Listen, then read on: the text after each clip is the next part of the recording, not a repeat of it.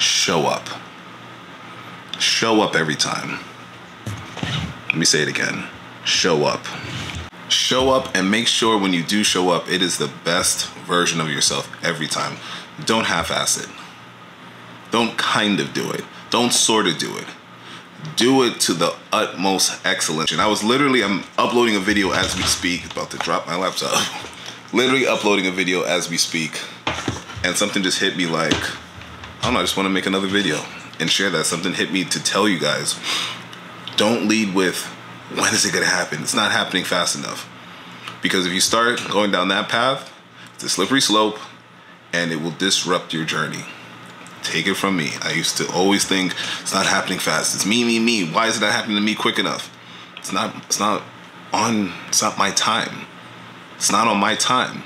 I don't have control over that. But what you do have control over is showing up and being the best version of yourself when you do show up. You can control that.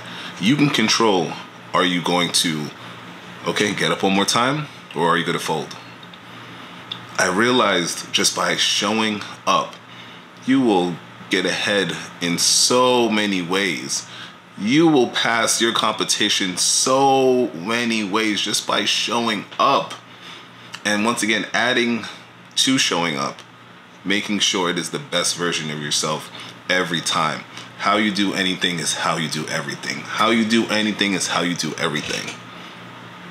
I'm a firm believer in it. So yes, the task might be small, it may seem unimportant, but how you treat the small tasks, just like how you talk to people, you know, how you show respect to people. It doesn't matter if this person is CEO or they're doing janitorial services. The respect level is the same. It's not hierarchy with the respect that I give the person. I give the person in the janitorial service and the CEO the same level and utmost respect. Same way with the task at hand, what you need to complete, what you need to get done. Small, but it still requires you to show up and be the best version of yourself when you do show up to complete it. That creates, as I've talked about in quite a few videos, that habit to show up with the best representation of yourself in any and every situation. And when you do that, it creates a sense of, for me at least, joy, pride, confidence that, hey, I'm still here. I fell, I'm back up. It starts developing a certain resilience, which is what is going to be required for anything that you're going to do. Because nothing is just linear. You know, you go up, down. You got to take a step back, 2 steps forward. You're going to have a certain level of resilience if you want to make it to that finish line. Thinking of it's going to be this cookie cutter, oh, I just go straight line and that's it. No, it doesn't work like that. People show up for a little bit, but when it gets a little difficult, when it gets a little bit uncomfortable, what happens? We've seen it. I see it in different areas.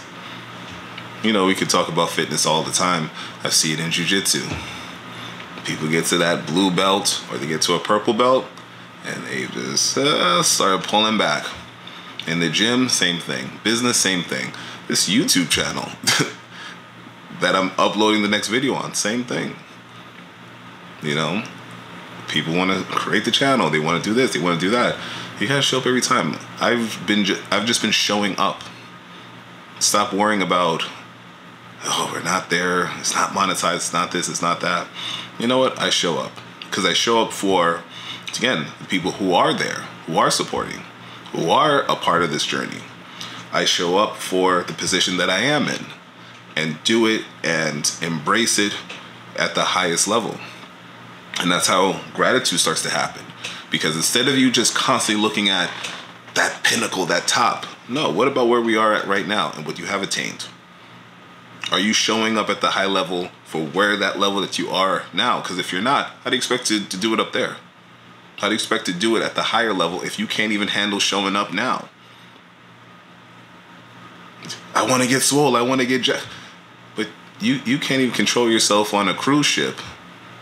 You stuffing your face on a cruise ship and you're talking about you want to get this, you want to get jacked, you want to be But okay, the last cruise you were on, you said you lost control and it was eating everything in sight because you got the food and the drink package. What are we talking about? So, before I get into my rant and more on my soapbox, show up, guys.